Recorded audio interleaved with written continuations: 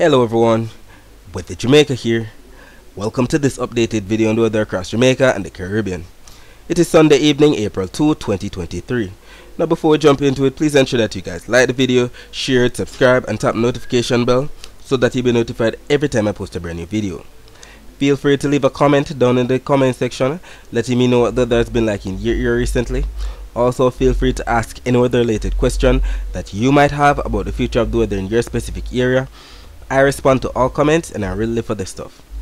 Alright, so taking a look at the surface map of the Atlantic for this evening, we can see that we have a cold front right there off the east coast of the United States, across portions of Florida and the Gulf of Mexico, and we can also see that we have another cold front right there to the north of the main development region.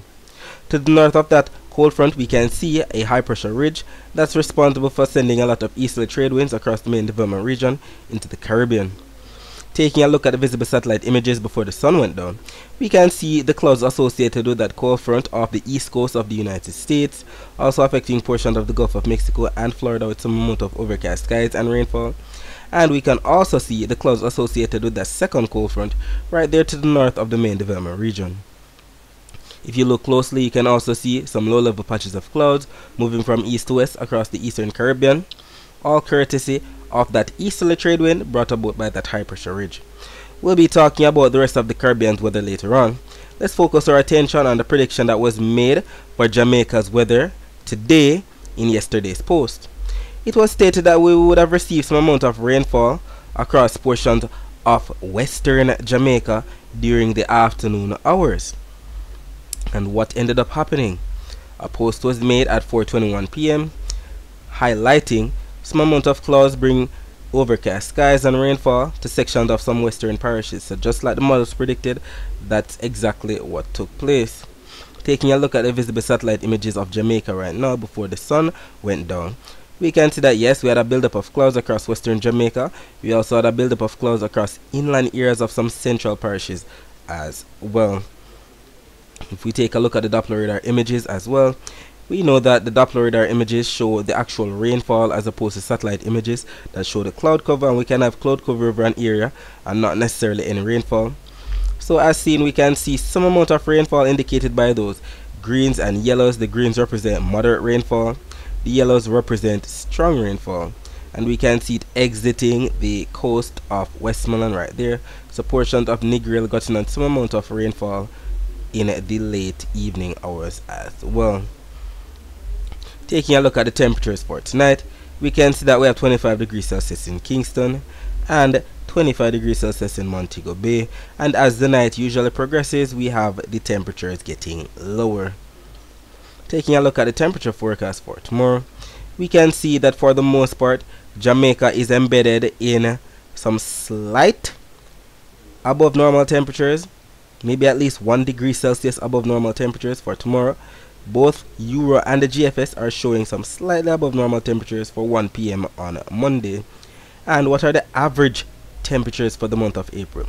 About 88 degrees Fahrenheit.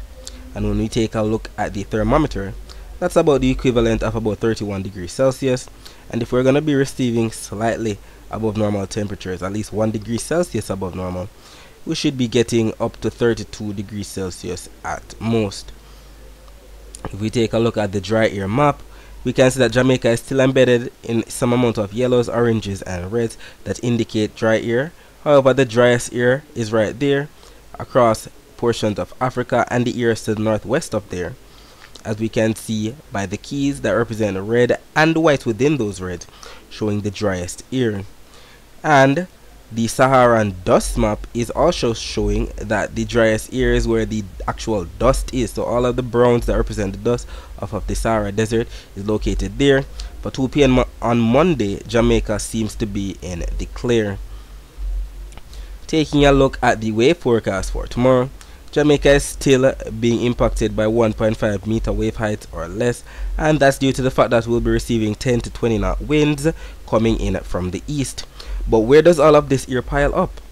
Where do we see the least amount of air as indicated by the blues?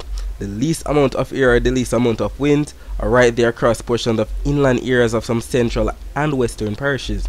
And wherever we have that piling up of the air, that's where we have majority of the cloud cover in the afternoon hours.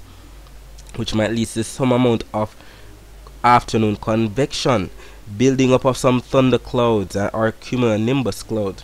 And what usually ends up happening when we have that buildup of afternoon convection, the wind shear up in the upper levels of the atmosphere tends to blow those thunderclouds off to whichever direction the wind shear is blowing.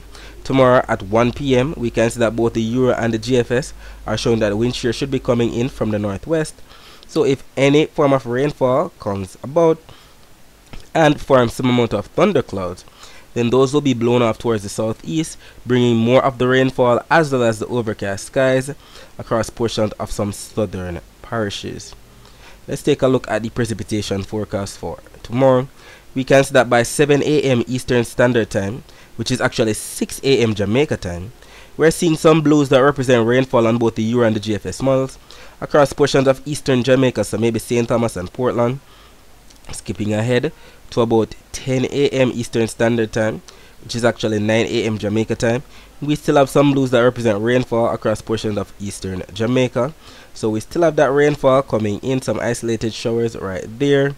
Skipping ahead to about 12 p.m. Jamaica time, we see that the rainfall has spread to some central parishes. So eastern and central parishes are what both models are showing at that time. Then finally at about 3 p.m. Jamaica time, we see that the rainfall has left eastern Jamaica and it's more concentrated across portions of central and western Jamaica as usual in the afternoon. So we will see exactly what unfolds with that. We know that when we have consensus or agreement on both models, the chances of it actually happening are much higher. Taking a look at the accumulated precipitation forecast, this map is showing all the rainfall that's expected from now up until 10 p.m. on Monday. And as you can see, majority of the rainfall is being piled up across eastern Jamaica. It makes sense because for the longest while from the morning up until the afternoon hours, we're going to be receiving some amount of rainfall, so it makes sense that we have majority of the accumulated precipitation on both the Euro and the GFS models being shown across portions of eastern Jamaica. Maybe some slight afternoon rainfall across portions of western Jamaica, just like what we saw as well. And we are indeed grateful for that, considering that we are in the month of April. We usually receive up to 114 millimeters of rainfall, and any rainfall that we get during the dry season is much welcome. Alright, so that's it for the forecast across Jamaica. Let's focus our attention on the rest of the Caribbean. So as stated, we can see a lot of clouds right there across portions of the windward and possible leeward islands, bringing some amount of overcast skies and showers to those spots. We can see some clouds right there across portions of Panama and Costa Rica, some clouds coming into sections of Nicaragua as well. Taking a look at the Doppler radar images of the northeastern Caribbean, we're going to be seeing that we have some amount of isolated showers across the waters right there to the south of the US and British Virgin Islands. Taking a look at the actual images from about 2 p.m. today, we can see some passing scattered showers right there to the north, east and west of Puerto Rico. We can also see that we have some amount of rainfall affecting portions of the British and the US Virgin Islands right there. If we take a look at the Barbados radar, we can see that we have some rainfall, not really affecting Barbados at this time, maybe a passing shower or two, but majority of the rainfall is to the north and west of there. So islands such as maybe Martinique, St. Lucia, portions of St. Vincent, Grenada getting in on some amount of rainfall today as well as this evening. Taking a look at a wider view of Doppler radar images, we can see that for the most part, majority of the area has no rainfall, nothing across portions of Belize or Honduras, nothing that drastic across portions of Colombia, even although we see some 1 or 2 dots of rainfall right there. Nothing being shown across portions of Suriname or French Guiana as well.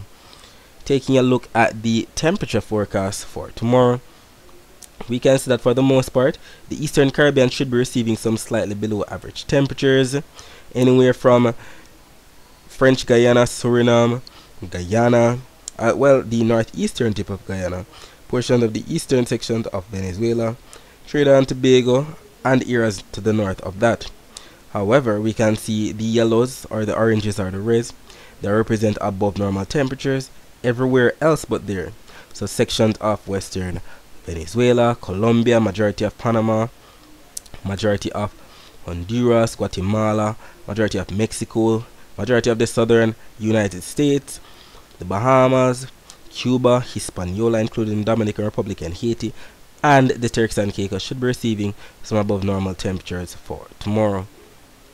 Taking a look at the Saharan dust for tomorrow, we can see some slight browns right there across portions of Trinidad and Tobago, some of the islands of the Windward Islands right there, portions of Venezuela, Guyana, Suriname, and French Guiana, not to mention portions of Brazil. We'll be getting in on some slight Saharan dust or hazy conditions for 2 p.m. on Monday.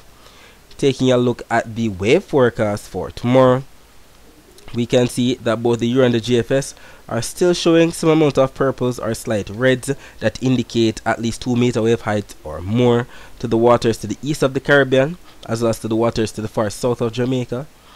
So those fishers or marine interests should take necessary precautions so that they are not that drastically affected. And what's causing all of those high wave heights, 2 meter wave heights or more, the strong winds that we'll be receiving for tomorrow.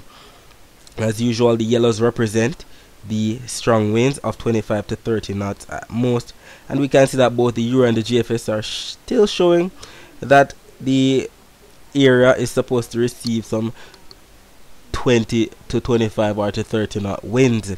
So areas to the north of Colombia, to the north of Panama, to the far south of Jamaica are still to receive that strong winds, especially the waters to the east of the Caribbean. Taking a look at the precipitation forecast or the accumulated precipitation forecast from now up until 10 p.m. on Monday, we can see that from now up until then we have the consensus of the rainfall right there to the north of Barbados, so those islands that were just mentioned just now. So portions of St. Lucia, Martinique to still getting on some amount of rainfall, even up to 0.3 or 5 of an inch of rainfall. However, we can see some reds right there across portions of Costa Rica that indicate up to, let's say, an inch of rainfall that could bring about some amount of isolated flash flooding to those spots. So portions of southeastern Nicaragua, portions of Costa Rica, portions of northwestern tip of Panama as well. You can also see some rainfall across portions of Colombia, and we see consensus on both models. I know that when we have consensus like this, the chances of it actually happening are much higher. You can also see some rainfall right there across the eastern sections of Puerto Rico, not to mention sections of Haiti as well. Taking a look at the western portion of the basin, we don't see much in the way of rainfall across portions of Mexico or Guatemala or Belize. We see some slight greens right there. That's where we have the consensus. Just some slight greens right there off of Belize as well as portions of central Mexico. Alright, so that's it for today. Thanks for watching.